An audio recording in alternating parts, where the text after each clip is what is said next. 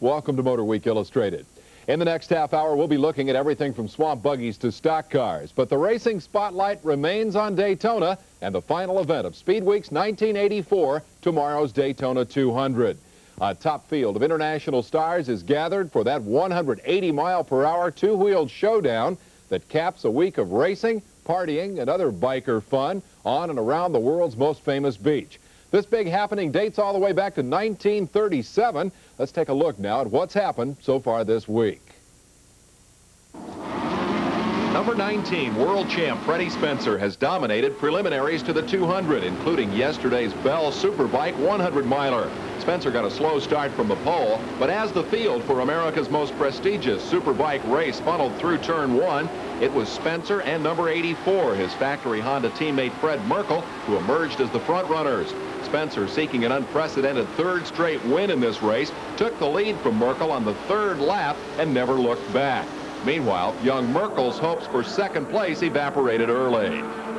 It dropped a couple valves coming out of the chicane. It would have been a pretty easy second place. It's pretty disappointing. Spencer, meanwhile, made a brief and flawless stop for fuel at mid-race, while privateer John Betancourt and Sam McDonald on a borrowed factory Honda staged a spirited battle for second. Spencer came home an easy winner. Runner-up McDonald passed Betancourt on the last lap. Now, Fast Freddie wants to be the first man to win the Superbike race and the 200 in the same year. He took the first step toward that goal in Thursday qualifying. He'll start from the pole tomorrow. Being America's biggest race, and it's really the only opportunity that we get to ride in front of the home crowd. And it's a very prestigious race. It's one of the races that I've always wanted to win, and so it's kind of like a boyhood dream. And the last 4 years, we've been going really good, but hopefully this year we'll win it. Here's a look at the top 10 qualifiers. Kenny Roberts, defending champ, starts second, and another former winner, New Zealand's Graham Crosby, goes from 6th starting spot. In recent years, the Daytona competition scene has expanded to include half-mile dirt track racing. That realm of two-wheeled action dominated by riders from Michigan. They played to a big crowd last Sunday. The Michigan Mafia cleaned up the Busch half-mile, a major tune-up for Camel Pro Series dirt track stars like Ted Booty of Lansing, Michigan. He's pushed off by bike owner Tex Peel of Flint, one of the sport's legendary tuners. A two-time race winner, Booty likes this track. It's a little bit slippery. With the sun and the wind the way it is, it's hard to keep the water into it, to keep the dust down and make it a little bit faster. But other than that, it's pretty smooth. It's a pretty good racetrack. In his heat race, Booty met former national champ number 5 Gary Scott of Ohio, who took the lead from the pole. But Booty used all the body English he could muster to slip inside and take the fast heat win and the pole for the feature. For the 5th time in 8 years, the national champ comes from Michigan. There goes number 1. That's Randy Goss of Heartland, who rode his factory Harley to a heat race win. And that set up the main event when the green light flashed. It was number 16, Ronnie Jones, who went to the front. Booty was 2nd, Goss 4th. Last Saturday, MotorWeek showed you Ronnie Jones narrowly missing the indoor short track championship. Sunday, he ran up front until Booty closed in on number 12. National champ Goss skating around the precarious high line, trying to pass them both. But at the end of the backstretch, Booty and Goss put the Wolverine 1-2 on Oklahoma's Jones. The only remaining question now, which Michigan guy will win? The answer to that question was determined on the last lap. Watch Goss, 2nd place, great effort on the outside. He's all over the racetrack, but to no avail. Booty hangs on, and he becomes the first 3-time winner of this Daytona Dirt Track preseason classic. Brow, the 3rd Michigan rider in the top 5. All right, now the motocross stars are at center stage at Daytona. Later, Bob Varsho will have a report on the Daytona Supercross, and we'll turn our attention to stock car racing when MotorWeek continues. Bobby Allison were pronounced dead by our contributing editor, Jerry Garrett. That after Allison blew up in the first 2 races of the year. Well, perhaps Bobby was listening, because a fast track and an Allison comeback were the Winston Cup stories last weekend at Rockingham, North Carolina. Ned Jarrett reports. Record speed seems to be the thing this year. Harry Gant set a new track record in winning his first Busch pole since the National 500 at Charlotte back in 1982. But the day didn't start out good for outside pole sitter Darrell Waltrip in car number 11, while Harry Gant pulled away in car number 33. Waltrip started backpedaling through the field. His left rear axle broke. Traffic jammed up behind him, causing Blackie Wangren to spin in car number 39. Sterling Marlin in car number 23 was also involved. It took Waltrip's crew 14 laps to install a new axle. Gant, Neil Bonnet in number 12, Terry Labonte in the blue number 44, Lake Speed in the white number 1, and Dick Brooks in the Ford number 90 traded the lead back and forth to the delight of the record 44,000 fans. The track stayed green for almost 300 laps. Brooks Ford seemed to have the handling edge, a key factor here. Bonnet bit the dust with a carburetor problem, which caused his car to catch fire. Tim Richmond was in the hunt in car number 27 until he crashed on lap 319. That bunched the field up. Nobody had paid much attention to Bobby Allison in car number 22, who had started back in 17th, but he was there. On lap 358, he and Brooks battled for third. They touched coming off turn 2. Brooks went round and round. Allison continued. Part of the steering system was bent on Brooks Ford, which put him in the garage area. Then 13 laps later, the biggest crash of the day came when Lenny Pond blew the engine in his car number 4 going into turn 3. Harry Gant chose the wrong route through the mess. When the smoke had cleared, they had to red flag the race for about 35 minutes while the inside guardrail was replaced. But when the race resumed, Allison showed his strength in the Buick number 22 and won his first race of the 1984 season. There had been rumblings of problems in the Dygaard organization because of 2 blown engines in the first 2 races. Robert Yates now also builds engines for Richard Petty, who finished 4th. That didn't sit too well with Allison and some of the other crew members, but a meeting with owner Bill Gardner and the Rockingham win should ease the pressure. I'm really thrilled. You know, it's been a tough deal, and we had a little bit of a bad start, but that old Dygaard crew came through. Old Robert Yates gave us plenty of ponies for under the hood and the whole deal. With help from that long stretch of green flag racing, Bobby Allison set a new event record on Sunday. That was the fastest 500 ever run at Rockingham. Robert Yates took a lot of heat when 4 of the 5 engines he built for drivers in the Daytona 500 blew up. Turns out Robert got some bad cams from a supplier. Things got even hotter when Allison blew another Yates engine at Richmond 2 weeks ago. But Yates, too, made a comeback at Rockingham, giving Bobby the horses he needed to win. For that accomplishment, Robert Yates gets our Wrangler U.S. Air Force Reserve Behind the Scenes Award. And old Robert's now in the running for a Honda VT 500 Ascot motorcycle that goes to our year-end Behind the Scenes Award winner. Now the comeback of Darrell Waltrip at Rockingham. After he lost 15 laps in the pits to that broken axle, Darrell came back to finish in the top 10. That enabled him to hold on to a narrow lead in the Grand National standings after 3 of 30 races. For the past several weeks, Grand National railbirds have been asking, where is Warner Hodgdon? Partners with Junior Johnson in the Johnson-Hodgdon racing team that sponsors Waltrip and Neil Bonnet, and also the part owner of several racetracks, Hodgdon, the California industrialist, has missed the first 3 races this year. That includes the race he sponsors, the Warner Hodgdon 500 last Sunday. This week, Hodgdon told us he's been busy with Southern California business deals, and that's why he's not been at the races, and he denied reports he's in any financial trouble. Hodgdon's wife reportedly carried a check for $110,000 to Rockingham to pay sponsorship and other fees related to that race. NASCAR's Busch Late Model Sportsman Series ran on Saturday at Rockingham. That division allows entrants to run lighter weight cars if they're equipped with smaller displacement engines. Only one driver at Rockingham chose the smaller car, and he drove it to a big victory. Again, Ned Jarrett. Sam Ard brought his number 00 Oldsmobile with a 311 cubic inch engine. He sat on the pole and dominated the race. His biggest competition came from Ron Bouchard in car number 47 and Jack Ingram in car number 11. My son Glenn took a hard lick in his Ford number 24 when the accelerator hung going into turn 3. Ingram was close to Ard at the finish, but only because of a late caution. It was Ard's second win in 3 races on the Busch circuit this year. For MotorWeek Illustrated, this is Ned Jarrett at the North Carolina Motor Speedway in Rockingham.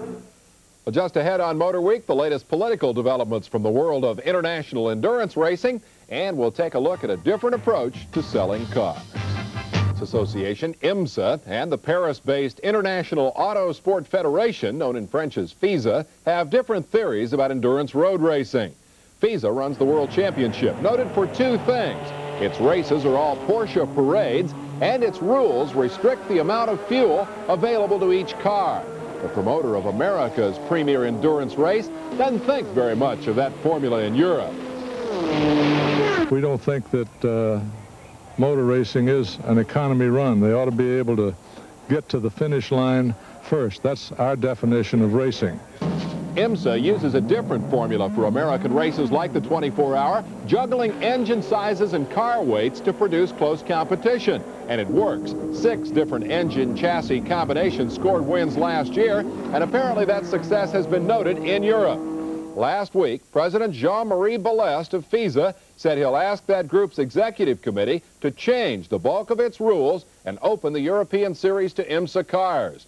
Now, while that represents a major endorsement of the IMSA format, there is one stumbling block to a uniform worldwide set of rules for endurance road racing. Balest has also proposed an engine formula that would render uncompetitive such economical stock block motors as Chevys and Jaguars. Those are prominent in IMSA racing. Asked about that, IMSA President John Bishop told us this week, and we quote, "Our holy grail is keeping the stock block competitive," unquote. Now, Balest's remarks came in a press conference called for a much different reason: to refute charges of financial wrongdoing within FISA's Formula One community and accusations that Frenchman Balest collaborated with the Nazis during World War II. Those charges were made in a recently published book by a former editor of the French sporting paper L'Equipe. Former world endurance road racer John Paul, meanwhile, remains a fugitive in a federal drug investigation. This week, Paul's wife, Hope, was arrested in Florida. She's charged with perjury and witness tampering in connection with Paul's case. And now Porsche's planning a fundamental change in the way it sells cars in America. Other automakers will keep a close eye on that plan to see if it has implications for them. Porsche wants to dump the traditional franchise dealer system, standard throughout the industry. In that system, dealers buy cars from manufacturers or their distributors and then sell them to customers. Porsche's alternative is a network of company-owned regional sales, delivery, and service centers. Current dealers would lose their franchises and be reduced to taking catalog orders for company-owned cars. It would change the business completely because we operate directly with the customer. We feel like we do contribute something to the customer. Besides concern for the traditional dealer-customer relationship, Porsche dealers are also upset that their profits will be cut in half by the new plan. Porsche hopes to implement its new program at the end of August when its current American distribution contract with Volkswagen of America runs out. But that timetable may have suffered a blow this week. A regional Volkswagen distributor challenged the plan with a $100 million lawsuit. Now let's go to Jim Roller for a report on the soggy sport of swamp buggy racing. Welcome to the Mile of Mud, the swamp buggy racing capital of the world. For 35 years, the faithful have gathered in Naples, Florida for this February exhibition of off-the-wall racing.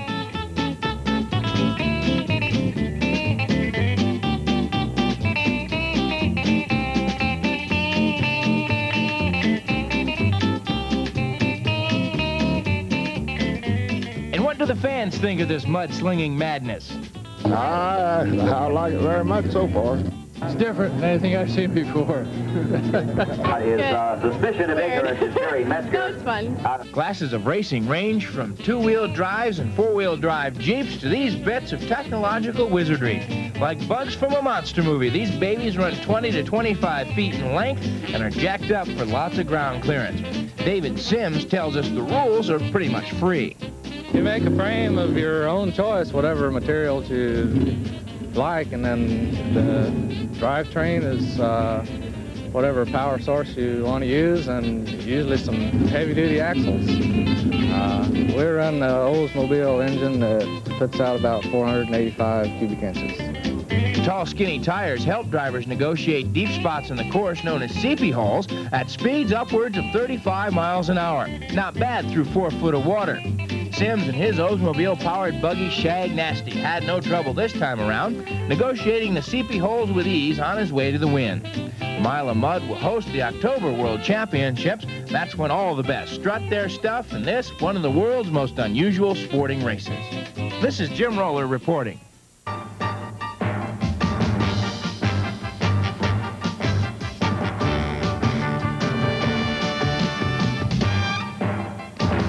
And in Texas, these guys will do 45 races worth $2 million this year. 83 Outlaw champ Steve Kinzer was on hand to begin his title defense against the likes of Doug Wolfgang, 80 and 81 series runner-up, and Bobby Davis Jr., voted most improved Outlaw driver last year. He hopes to give Kinzer a run for the title in 84. Saturday's 20-lap main event set the front 2 rows for Sunday's point-paying feature. Number 7, Tim Green, running his first full outlaw schedule since 1980, led it flag to flag. But the year's first point-paying race belonged to Kinzer, the reigning king of the outlaws. The Bloomington, Indiana native kept his number 11 out front for 25 of 30 laps, and then held off Wolfgang's ferocious late race charge to win. Bobby Allison edged pole sitter Green to take third. Elsewhere, the racing world lost a fine driver last weekend. Mike Mosley probably deserved more success than he had as an IndyCar driver, although his last to first place charges on mile tracks like Milwaukee and Phoenix are fondly remembered by fans of oval racing. We also recall that Mosley twice cheated death at Indianapolis. In 1971, he lost a wheel, triggering this multi-car pileup. A year later, he hit the wall again in the same spot. Mosley suffered serious burns in both those accidents. Last year at the Indy 500, driving for the Craco team, Mike enjoyed a front row start, his best ever in the 500. But once again, the race ended in disappointment. He was uninjured in this spin, but his Craco deal subsequently fell apart, and though not officially retired, Mike Mosley was without a ride for the '84 season. Last Saturday evening, Mike Mosley was killed in a highway crash in the California desert southeast of Los Angeles. He was en route home from an off-road outing with his son, who suffered minor injuries in that crash. And at El Centro, California last Saturday, West Coast three-quarter midget star Ron Kruzman was killed in a racing crash. That was the first fatality in the 27-year history of the National Midget Racing Association. Elsewhere, the 1984 Indy 500 is a sellout. 250,000 grandstand tickets have been mailed out, making this the earliest sellout in the long history of the race. And now for a progress report on the big Daytona Supercross and other late news, let's go to Bob Varsha. The Daytona Supercross final is going on right now. Earlier, Honda-mounted Bob Hanna, a two-time Daytona Supercross champion, ran away with the first of 4 qualifying heats. Other heat winners included Hanna's teammate Johnny O'Mara, Yamaha's Brock Glover, and Kawasaki's Jeff Ward. Most of those same stars were in action last Sunday at Gainesville, Florida. The occasion was the opening of the American Motorcyclist Association National Championship season, and winners were crowned in 3 classes of competition. Jeff Ward, number 4 here, is red hot. He and his Kawasaki have been the surprise success story of 1984 Supercross. Sunday in the 125cc National Championship opener, Ward won both his races to take the overall win. He beat Honda's national class champion Johnny O'Mara en route to that victory. The 250cc class featured a battle between Yamaha's number 17 Rick Johnson and number 6 Bob Hanna of Team Honda, making a comeback from injuries suffered in an off-season crash. Johnson won the first moto, but in the second race he suffered suspension problems that gave the moto victory and the overall win to Hanna. And in the open class, defending national champion David Bailey, number 1, had a field day. He swept both his races to open his title defense in perfect form. Today's 100-mile international lightweight race fell to American Wayne Rainey. The defending national superbike champion took an 11-second victory from Graham McGregor of England and West Germany's Martin Wimmer. Americans Dave Aldana and Dave Busby rounded out the top 5. Time now to name our champion spark plug racer of the week. During the off-season, number 12 Ted Booty picked up one of the best rides in Grand National Racing on Tex Peel's very fast Harley-Davidson. In his first oval track outing of the year at Daytona, Booty whipped a star-studded field. This guy is a legitimate 1984 title contender. Ted Booty becomes our champion spark plug racer of the week. He's in the running for a Honda 500 Interceptor motorcycle that will go to our racer of the year. Now, Bike Week at Daytona has a little of everything, including its own movie premiere. Grand Prix stars, state-of-the-art stunts, and music by Duran Duran and Queen highlight the British film Space Riders. The Daytona Bike Week debut gives fans a different look at the '83 GP season. Number 7, Barry Sheen, British playboy and GP veteran, stars as himself. This is a fictional story told with actual race footage. World champ Freddie Spencer, number 3, plays Barry's teammate. The bad guy is Kenny Roberts, 3-time world champ. Sheen has seen some comebacks from horrible crashes, one of which is reenacted. And the plot is, of course, assembled from proven Hollywood elements. You'll find Mr. Sheen wrecking fast cars, fighting in bars, and doing all the other things that one would expect of a glamorous motorcycle racing star. Of course, Barry Sheen is a newlywed, so all of that fooling around is purely for the benefit of the cameras. Now let's take one last look ahead at the kind of action we're going to be seeing next Saturday on Motor Week. We'll watch motorcycles at 180 miles an hour as Daytona 200 stars like Kenny Roberts and Freddie Spencer perform their wondrous high-speed ballet. We'll check out the rough and tumble highlights of today's Daytona Supercross and see if last year's winner Bob Hanna can make it 2 in a row.